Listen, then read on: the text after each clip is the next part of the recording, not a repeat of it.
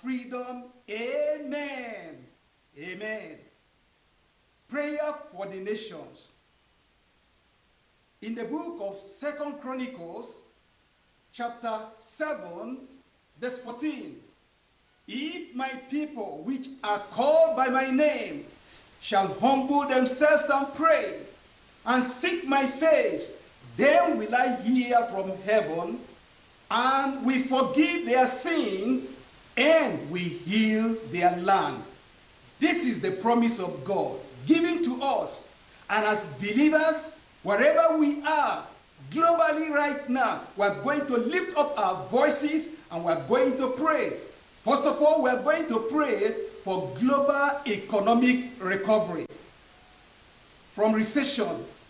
The Bible tells us in the book of Genesis, chapter 1, verse 4b, it says, and God divided the light from the darkness. We're going to pray that God will remove every darkness, every economic darkness that is upon the nations. Let us pray. Wherever you are, this is the time for us to pray. This is the time for us to call upon the name of the Lord. Every one of us, those of you by my left-hand side, keep on talking to the Lord. The Lord is listening. Those of us in the social media, God is listening. God, those of us in all our other locations, God is listening. Those of us right here in the Alpha location, God is listening. Open your mouth and talk to the Lord. Tell the Lord, remove the economic darkness over our nation. Are you in America? Tell the Lord. Are you in Europe? Tell the Lord. Are you in France? Tell the Lord. Are you in Asia? Tell the Lord. Anywhere you are, talk to the Lord. In Africa, tell the Lord to remove the economic darkness over the nations. We're going to pray. In the book of Isaiah, chapter 25, verse 7, the Bible says, and he will destroy in this mountain the face of the covering cast over all the people, and the veil that is spread over all nations. We're going to pray this veil of economic downturn, God will remove it over our nations. This veil of economic downturn, God will remove it over our nation. In many nations, people are losing their jobs. We are going to pray, God, revive the economy of our nations. Let us pray. Are you praying? God is listening. God is interested. God is willing to heal our nations.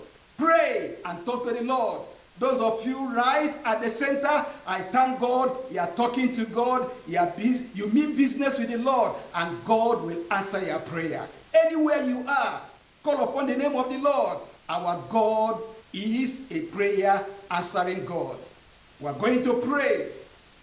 Prayer for nations in conflict, banditry, kidnapping, and unrest. The Bible tells us in the book of 2 Chronicles, chapter 15, verse 5. Listen. It says, and in those times there was no peace to him that went out, nor to him that came in, but great vexation was upon all the inhabitants of the countries. All the inhabitants of the countries. Do you know that there is no country that is free from all this conflict, unrest? They are all over the globe. And as we are going to pray, let's use some of these nations as our point of contact so that God will use them to reach out to other nations. Let's remember Afghanistan.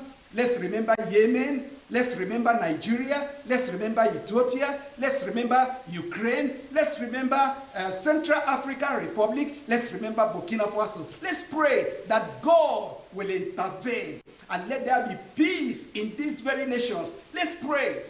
Pray and call upon the name of the Lord. The Lord is listening to your prayer. The Lord is willing to answer us. The Lord says when we pray, we humble ourselves and pray. He said he will hear he will heal the land. Let us pray that all these nations where there is conflict, that God will intervene. Let's pray that God will bring these people who are shedding innocent blood, destroying people, killing, causing unrest everywhere in the nation. Let's pray that God will bring them to repentance. Let us pray that God will bring them to repentance. Tell the Lord, wherever they are, God will touch them and bring them to repentance. In the book of Psalm 9, verse 20, the Bible says, put them in fear, O Lord, that the nations may know themselves to be but men. Let's pray that God will put them to fear. All these people who delight in war, who delight in conflict, who delight in shedding blood, innocent blood, who delight in causing commotion in the nations, let's pray that God will put them to fear. Let them know that they are nothing but men. Let's pray. We are going to call upon the name of the Lord. We are going to pray that all those people that are sponsoring, the people that are betting, the people that are backing them up, all their resources, God will dry up their resources. God will dry up their resources. Pray and tell the Lord, he will answer. He is a prayer answering God. My brothers and sisters, I thank God you are praying.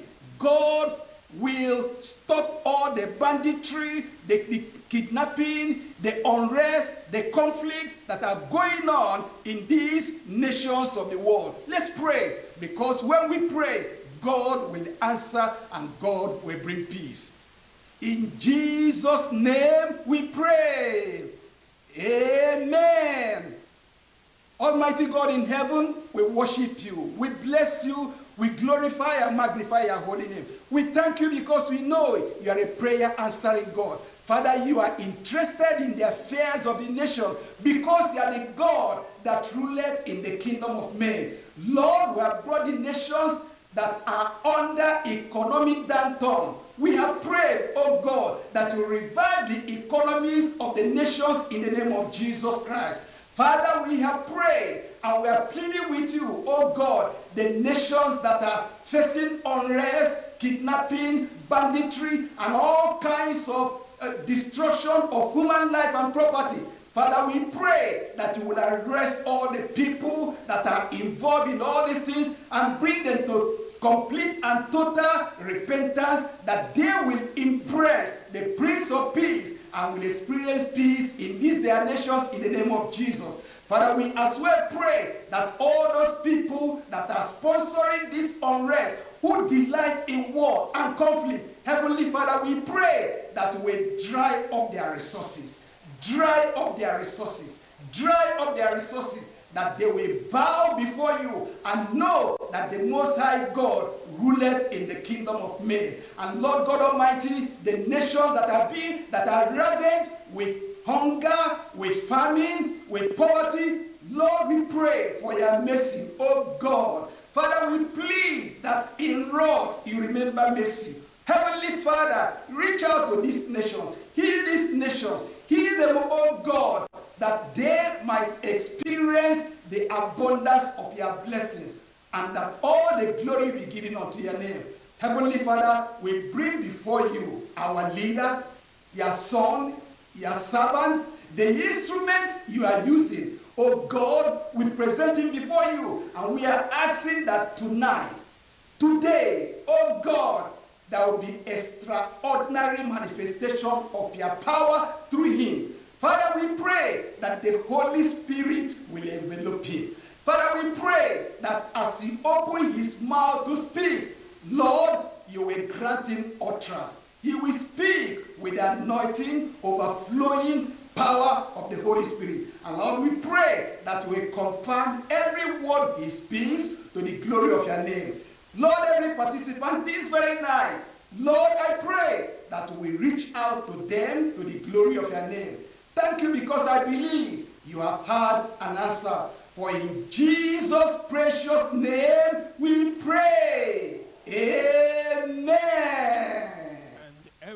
Everybody say,